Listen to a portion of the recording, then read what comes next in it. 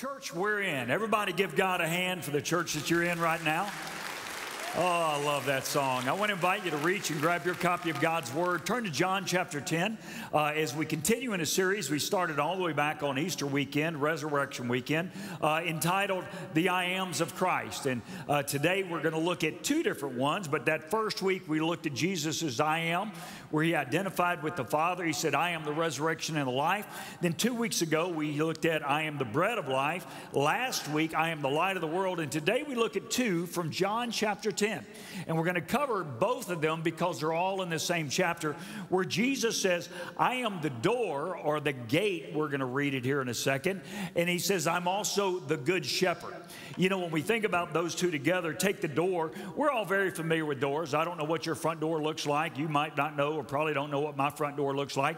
But we think of a door as something that we shut at night, we lock it at night to keep the thieves out. Well, that is a reality. That when we look at what we're going to see today, talking about a sheep pen, they basically had a door in their sheep pens, but we're going to see was an individual. And so there are always people who are competing for our attention, that are always wanting to come in and out, move in and out. The door he's talking about is the door to our life.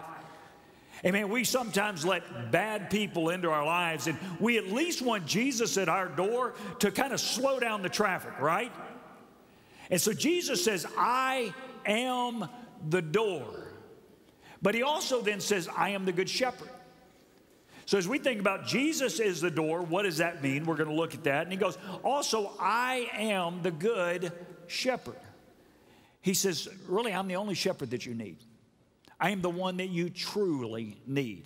And we're going to read here in a second several times Jesus says, I know my sheep, and my sheep know my voice.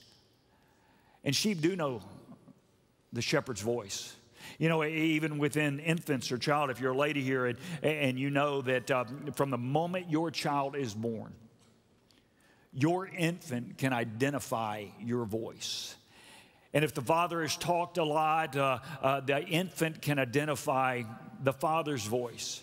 And it just kind of seems kind of interestingly in the development of a child is from about 0 to 13, they can hear mom and dad's voice well.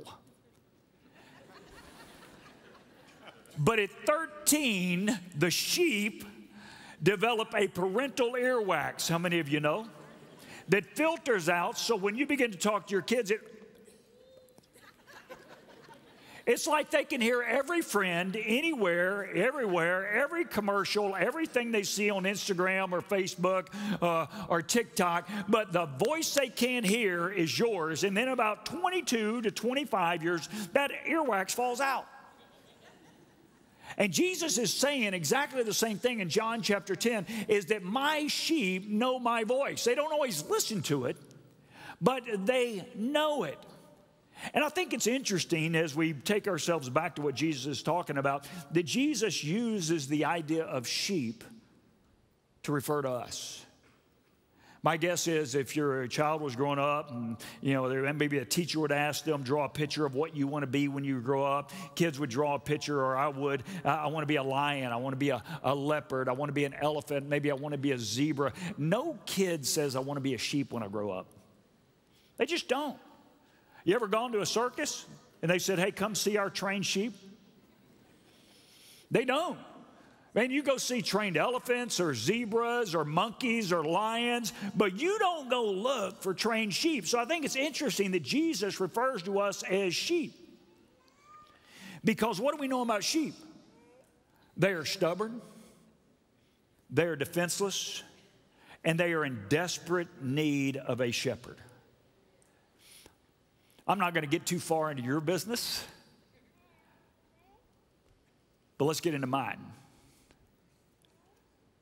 Sometimes I am stubborn. Anybody else like me?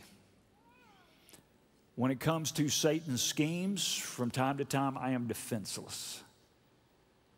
And all the time, I desperately need a good shepherd. And so as we walk through John chapter 10, I want to start off by doing this. I want to show you the first two I ams. I am the door, the gate. I am the good shepherd. Then I want to take you to the end of the story and say, after the conversation, how did the Pharisees and the religious leaders of the day respond? And then I want to pull out 5 timeless truths from those two I ams. So let's go to John chapter 10, verse 7. Put it up. Hopefully you have your app open. Here's what Jesus said. It says, therefore, Jesus, he's said to them again, he's teaching them over and over again. He says, very truly, I tell you, I am the gate, or I am the door, same word, for the sheep. Now, most of us were not shepherds. Are there any shepherds in the room? In those days when Jesus said, I am the gate, or I am the door, they had two types of pens.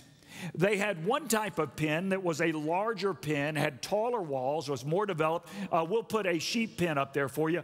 It was more in the villages and towns where shepherds would pass through, and from time to time in these larger village or town sheep pens, they would have tall walls. They would have a gatekeeper, a hired hand, who would sit there at night and watch over the flock.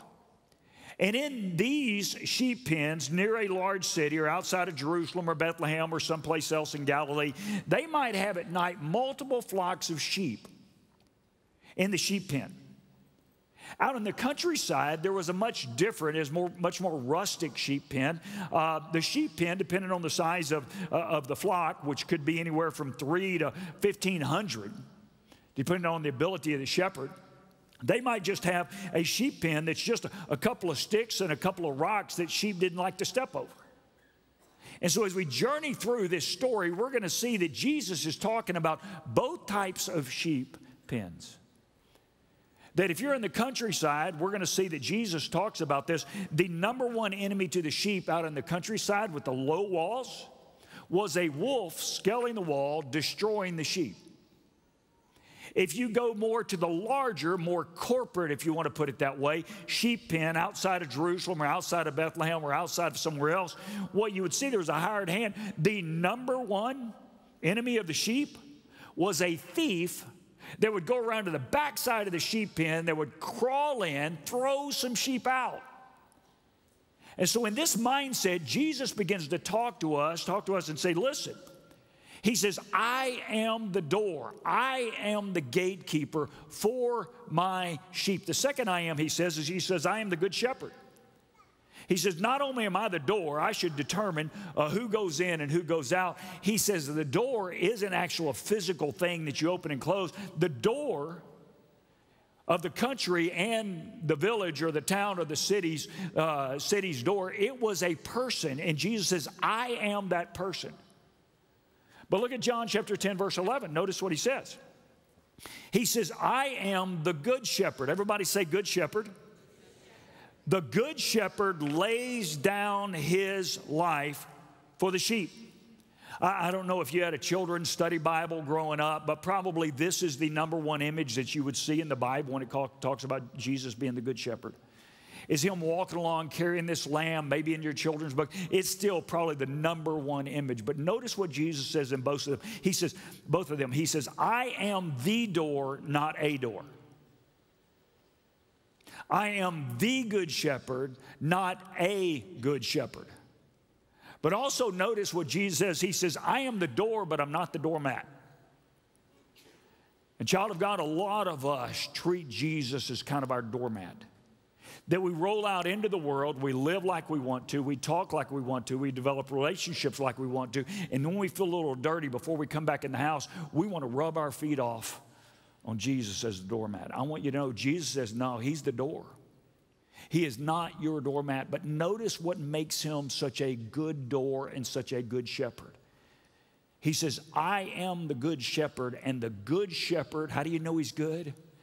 He lays down his life for the sheep.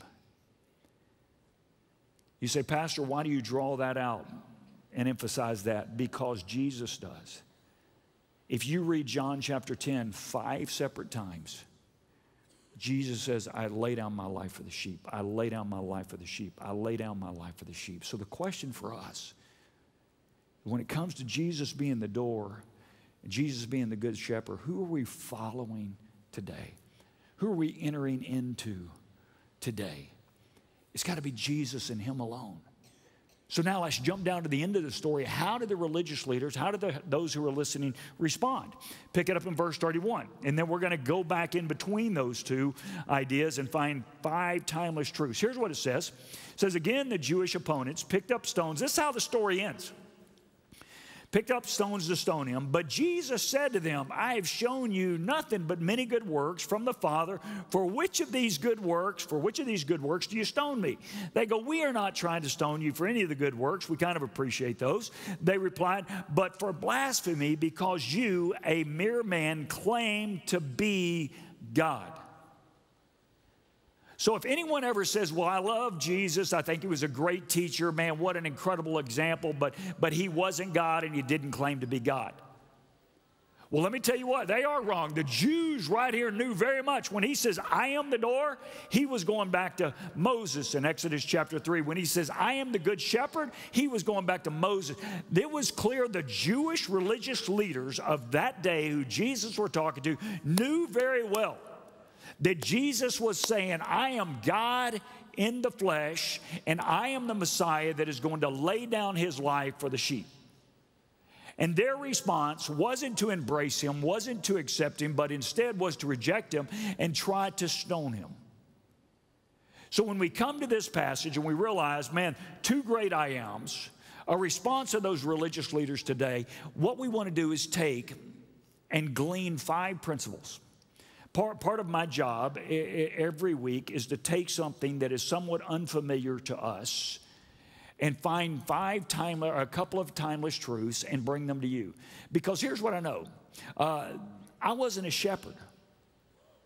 I didn't grow up around sheep.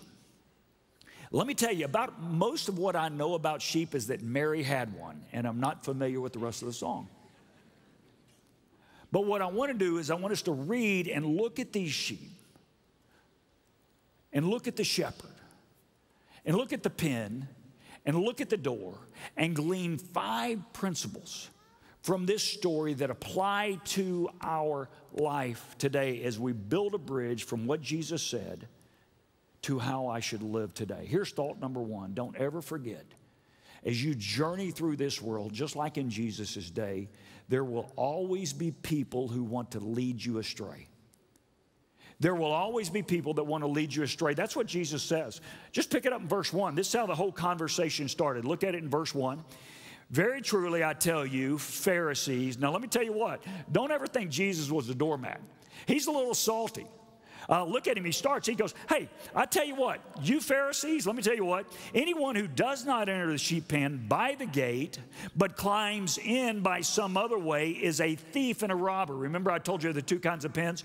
Jesus is referencing that larger sheep pen that had multiple flocks in it each and every day. He goes, anyone that climbs over and doesn't go in the gate, he is a thief and he is a robber. They're always trying for us. Satan is always trying to steal our minds and our hearts. Continue to read. Look at verse 5. How then should we as the sheep respond?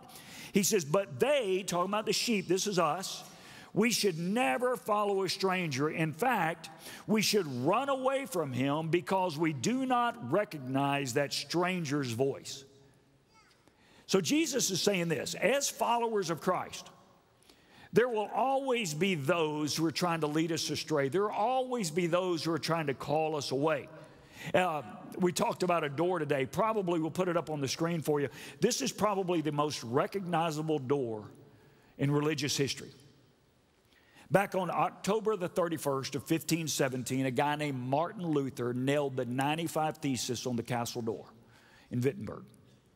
And there were 95 charges against the church because he felt like that over the years, as the church had developed, by 1517, they had developed a lot of practices that were leading people away from the gospel instead of towards the gospel, leading people away from Jesus instead of towards Jesus. And so Martin Luther showed up to the doors of the church and said, here are 95 charges I deliver against the church, and these are not found in God's word. These are not part of the voices of God. And so I want you to know, 500 years ago, there were people who were leading God's people astray. Don't be shocked when people are trying to lead you astray today. Go back before Jesus' day. Go read this afternoon, I encourage you, to Ezekiel chapter 34. 580 years before Jesus was born in Bethlehem, Ezekiel was told by God, go to the political religious leaders of your day and pronounce a woe to them. And so 580 years before Jesus walked the earth and taught, God showed up to a prophet named Ezekiel, and Ezekiel was supposed to go in Ezekiel chapter 34, and he says, woe to you, political and religious leaders, because you lead my people astray. So now think about the timeline. 580 years before Jesus walked the earth, there were people who were wanting to lead God's sheep away. Jesus' day, there were political and religious leaders, Pharisees, Sadducees, and others who were trying to lead God's people, God's sheep, astray. 500 years ago, during the days of Martin Luther, there were some people who were trying to lead God's people astray, God's sheep astray. So that should tell us, if 500 years before Jesus, people were trying to lead us astray, if during Jesus' day people were trying to lead us astray, 500 years ago people were trying to lead us astray, should it shock us at all that there are people today trying to lead us astray? Absolutely not. That is what Jesus is saying. He's saying, listen, Pharisees, don't be a thief and a robber to try to pull us away, but instead lead us to truth. Now, part of our call, listen, as good sheep, is that we would listen to the good shepherd's voice, which is my second timeless truth.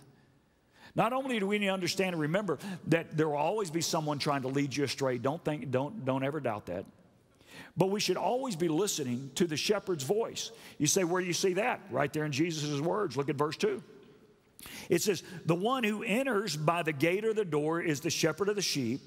The gatekeeper, now remember, we're talking about the larger sheep pen, the village or town or city sheep pen that had multiple flocks in, opens the gate for him who, the true shepherd, and the sheep listen, everybody say listen, to his voice, and he calls them out by name and leads them out. And when he has brought out all of his own, he goes ahead of them. His sheep follow him because they know his voice. Man, I love this. So here's what Jesus is doing. Now, this imagery would have been very familiar to the Pharisees and those listening in on the day, is that Jesus is talking about that larger sheep pen that would have had multiple flocks. And so it'd almost be a corporate sheep pen, maybe a mall for sheep, if you want to put it that way. And shepherds could store their sheep overnight. And there would be a gatekeeper who was paid money who would sit at the gate. And when you came back in the morning to gather your sheep, the gatekeeper would check you off the list and say, all right, John Mark's come back for his 3 sheep. And some other guy might come back for his 100 sheep. But the gatekeeper would know that you actually have a flock of sheep. Then it says the gatekeeper, the shepherd would go in and he would begin to talk to his sheep. And it says his sheep know his voice and listen to them. And listen to this, he knows them by name. If you ever feel isolated and alone and wonder if God knows you, can I tell you this? He knows your name. He knows everything about you. He cares more about you than you ever thought. And our call is to listen to his voice. We want to be very aware of God's voice in our life. We want to open his word. We want to hear God's word taught. We want to sing songs that glorify God and honor God and magnify God. That's how we continue to hear God's voice. And there's some good news. Interestingly, I shared with you earlier that sheep are stubborn and defenseless and desperately need a shepherd. When I first started preaching years ago, I ran across a Bible. It was kind of a preacher's handbook to sheepology, I guess. And it was really written around Psalm 23, the Lord is my shepherd. And really, as I looked in there and I began to read, and I go back some of my old notes, that I had nothing 28 years ago good to say about sheep because of what I read in the book. But as I was doing some research now, scientists actually have some good news about sheep. Their IQ is actually higher than we thought. They can identify as many as 50 voices. They can distinguish as many as 50 voices, whether it's a good voice or a bad voice. Challenge for us. Let's know Jesus' voice so well that when Satan or someone else tries to lead us astray with what they say, we can identify that as a wrong path that we need to go down, that we don't need to go. So here, remember voices. Not only do they remember voices, they remember faces, especially faces that are associated with good rewards. So sheep ultimately know, it doesn't matter if they're in with a pen with 1,000 or with 30.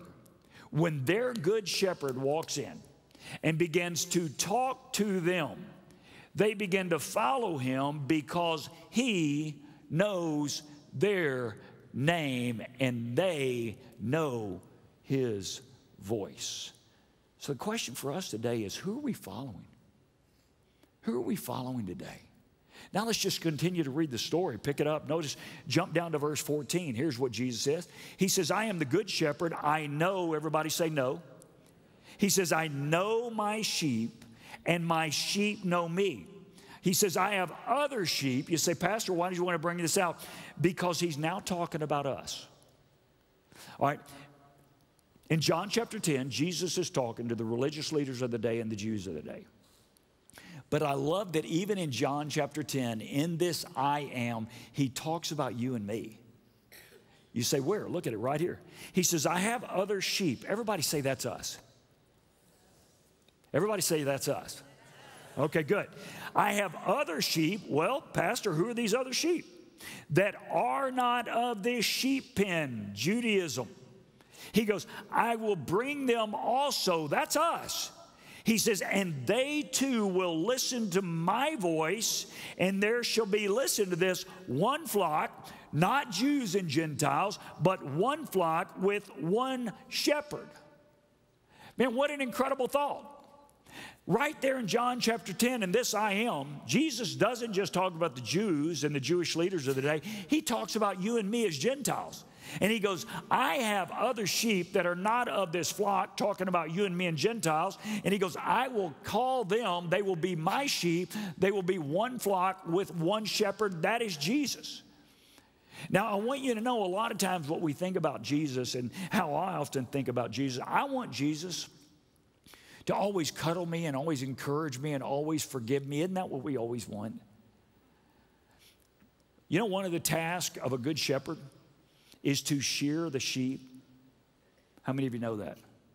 And just FYI, sheep don't like to be sheared, but they need to be sheared. Look at this image. We've got a little before and after picture.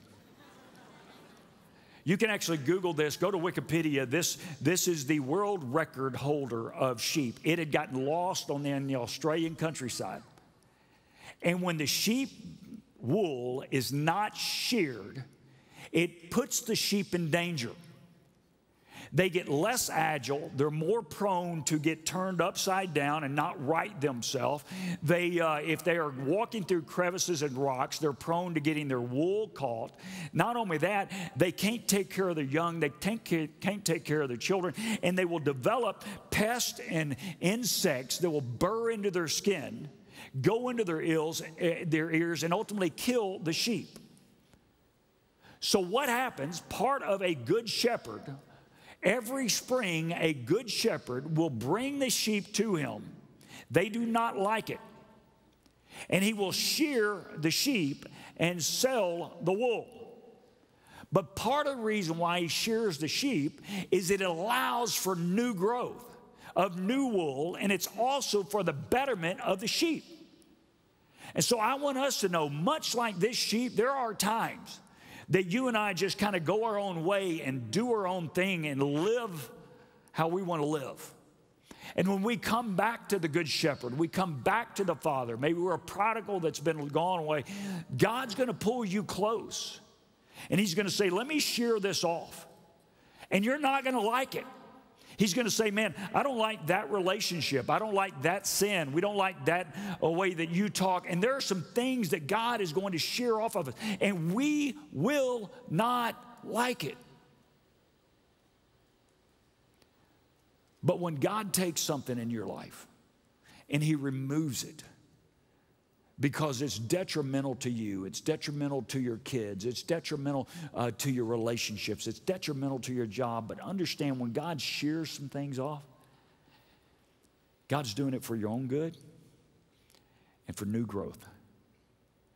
And there are some of us here today, we've come back to the Father so often, and all of a sudden He pulls us in. And by the way, especially in years gone by before we had all the machinery, you want to know what would happen? A shepherd would sit down with the shears behind his back, and he would call the sheep over by name one at a time. And as they would come over, he would hug them, and then he would get them in a headlock. It's not like signing up for shearing on our app today. And they didn't like it. You know what? They didn't realize it was good for them. But all of a sudden, the new growth happened. Then summer was right after spring. Spring is when they shear the sheep, when they go into the heat of the desert. And it's easier for them to control their body temperature and also take care of the young for the mothers. So, child of God, if you're beginning to make your journey back to God the Father, don't be shocked if He pulls you in close. Maybe gets you in a headlock. It begins to shear some things off. God begins to say, you know what, I don't want you to do this anymore. I don't want you to say this anymore. I want you to back out of this, and I want you to grow. Here's a third timeless truth when we think about it. Is Jesus, the Good Shepherd, the door, is the only one who brings us ultimate fulfillment? That's what everybody wants in life. I want you to know that's what I want in life. I don't want fame. I want fortune. I don't want any of that. Just give me fulfillment. God, just let me do what you've called me to do. In my church, in my family, with my kids, just fulfill me. I love what Jesus says. He talks about your fulfillment in mind. He says, verse 9, he says, I am the gate, or I am the door. Whoever enters through me will be saved. Everybody say amen. Jesus, I'm the door. Whoever enters through me will be saved. They will come in and go out and find pasture. Man, that's the idea, moving in, moving out throughout life. The thief comes only to steal, kill, and destroy. What does Satan want to do with you? He wants to steal you. He wants to kill you. He wants to destroy you. He'll lure you out. He'll pretend he's your friend, but ultimately he will destroy you and kill you. But Jesus says, I have come that you might have life. That's eternal life. And you might have life to the full. That's ultimate fulfillment. Man, what is Jesus saying? He goes, listen, I want more than anything you to be fulfilled in life. Now, let me tell you what, Satan will promise fulfillment in this place, or you'll go down this road or that road. You'll find out it's a dead end. There's no joy. There's no happiness. There's no fulfillment. And Jesus is going to say, listen, I told you that Satan came to steal, kill, and destroy. I've come that you might have life. Yes, eternal life, but also fulfillment in today's life. And so as we journey, you say, Pastor, what gives me fulfillment in life today? Well, first of all, good news right here. From Jesus, not me. From your good shepherd, not just your pastor. Jesus says, your past sins are forgiven. That's fulfillment. Listen, there are a bunch of people that are sitting here probably with the guilt and the weight of the world about things you've done and things you've said and things you struggle with. Can I tell you, part of fulfillment is to be able to look back on those things and know that God won't hold those against you. Part of fulfillment is knowing that where I'm headed, according to Revelation 21, is a place where there's no more sin, no more death, no more tears, no more crying. That all will go away, which leads me in this space right here. Past forgiven, future is secure. Then I can live in such a way that if I keenly listen in to the voice of the Good Shepherd, and I let Him be the door that leads me in and out, then I can truly walk in such a way that I'm fulfilled in my earthly relationships, but also fulfilled in my calling with God. Yes, there will still be times that the shepherd will shear us, clean up some things, but that always provides an opportunity for new growth. Here's number 4. Just reading these verses, Jesus is the only one who truly cares about you. Man, I've seen it over and over again, and part of what it means to be a pastor is you sit down and hear people's story. Particularly today with young people, whether it's on social media or whether it's here or there or other people, that I'll sit with someone and they've been led astray. They've been led towards this person or this sin or that sin or this addiction towards that addiction. And what happens is they get drawn off sides and Satan might lure them in, but at the end of the day, the rug gets pulled out from under them. See, Jesus is the only one that truly cares for you. That when he asks you to follow him, he's leading you to greener pastures. Satan will ask you to follow him. He'll lead you to a place where he can steal from you, he can destroy you, and he can kill you. You say, well, what is Pastor talking about? Jesus is the only one that truly cares for me. He's just using the same analogy. Look at John chapter 10, verse 12. Pick it up. It says the hired hand, so what is this? He's going back to that village, that town, that larger place where someone might be a corporate shepherd who hires someone to take care of his sheep. He says the hired hand is not the shepherd and does not own the sheep. So when he sees the wolf coming, he abandons the sheep and runs away. It says, then the wolf attacks the flock and it scatters. The man runs away because he is a hired hand and cares nothing for the sheep. Now, I love this idea. Jesus just being honest. There are always going to be people that show up in your life and pretend to be a good shepherd. But he says in those days, the hired hands, when the wolf shows up, all the hired hand cares about is the money. He doesn't care about the wolves. That's why it's important that we understand that Jesus said 5 times, I lay down my life, I lay down my life, I lay down my life, I lay down my life. Jesus doesn't want your money, he wants your life. That's what Jesus wants. He says, I laid down my life for you. Will you lay down your life for me? There are always going to be hired hands that show up in your life and say, we are in this until we're not. You ever heard the phrase that says, man, there's no honor among thieves, right? And that's what he's saying. He's saying a hired hand is going to show up, oh, come this way, do this until things get hard. And then they're going to abandon you. They're going to turn away from you. Man, we need to depend on Jesus as our shepherd. You say, Pastor, that's hard. The other night, Friday night, we had a Caton concert. I don't know how many of you were at the Caton concert. This place was packed. And it was full. And Gene and I were standing right up there, what used to be the old sound booth. And for $50 a Sunday, you can buy a seat up there, by the way. And our deacons' little QR code, they'll bring you popcorn. That's not true. $100, we can make it true. Gene and I were sitting up there. And if you saw my social media, you saw me post it. And they knew much of the crowd was a young crowd that was here. But a lot of moms and dads too. But a lot of people struggling. And they sing a song right now that says, on my best day, I'm a child of God. On my worst day, I'm a child of God. And they had the whole group just singing that.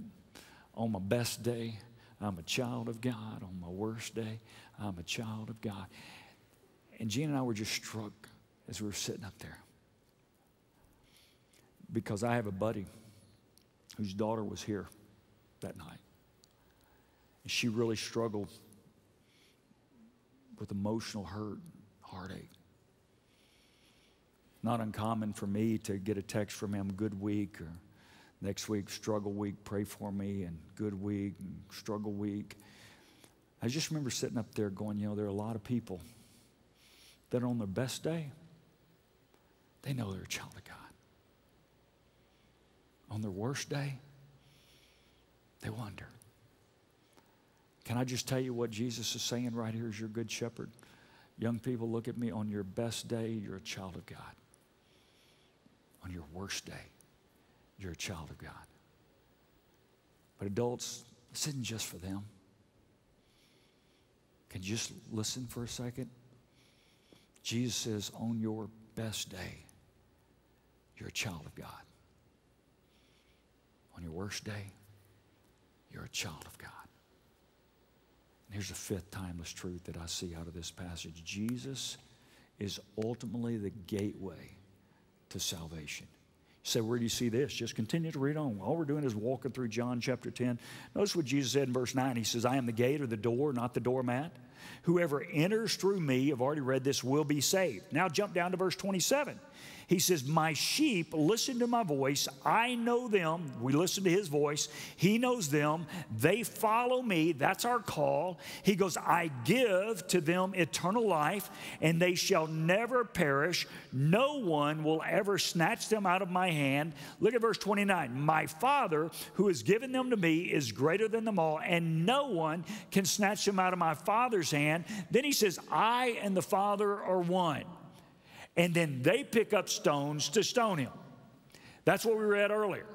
Jesus said, I and the Father are absolutely one. Now, as you think about this, Jesus says, if you are his sheep and you listen to his voice and you come by faith, you are saved. But the question for a lot of people, and people will ask me from time to time, is say, Pastor, do you believe in the eternal security of the believer? Do you believe, this is a theological point that hopefully you'll take notes on. Do you believe that if a person is truly saved, they've truly given your life to Christ, Christ has become their good shepherd, will they always be saved, or can they lose that salvation? That's a great question. Let me give you Jesus' answer. He gives you basically 4 reasons why once you are truly saved, you might need to be sheared along the way. How many of us understand that? But you will ultimately be saved. You say, Pastor, does Jesus answer? Right here in a couple of verses. Give you 4 thoughts. Number 1, why do I believe eternal security is eternal security? By definition. Write this down. You might want to just write this down. If you go look up that original Greek word that is translated eternal life, that word eternal means eternal. Just that simple. The definition of eternal is eternal. If I come up to you and I say, hey, I want to give you my car forever. You say, how long forever? How long can I use it forever? And a week later, I take it back. Have I just lied to you? Absolutely, that's not forever. Is Jesus a liar? Is God a liar? So if Jesus has given you eternal life, and if it's not eternal life, if you do something, if you get enough wool or junk in your wool that Jesus takes away your eternal life, that makes Jesus a liar. So I believe in eternal security because he uses the word eternal. Second reason, listen to this, is the word give. He says, I give to them eternal life. Salvation is a gift from God. It's not something I earned. So here's the point.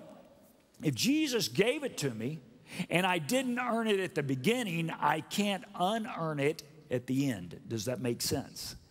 If I don't earn salvation by works, I can't lose salvation by my works. Let me give you the third reason, just from these, is the promise that Jesus made.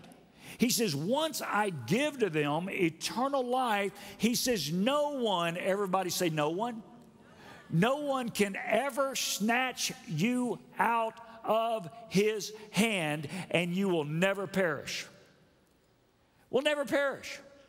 So that's the third reason. Listen, Jesus made a promise. No one will ever snatch you out of his hands. And here's the fourth reason, just from this passage.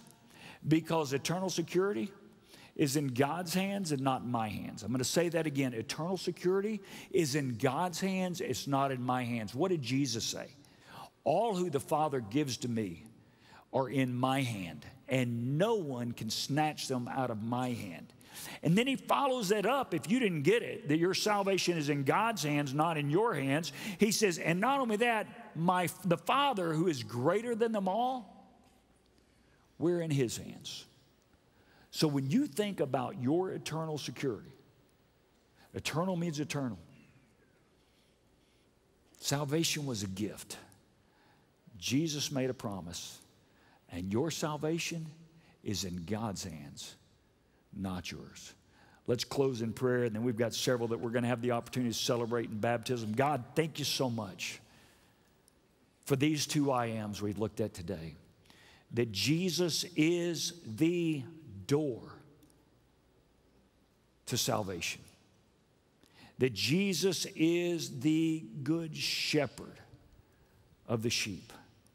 God, let us all in this room and online be the kind of people that have gone through the door for salvation by faith. but then constantly and consistently listen to the voice of God and follow Him and Him alone. In Jesus' name we pray.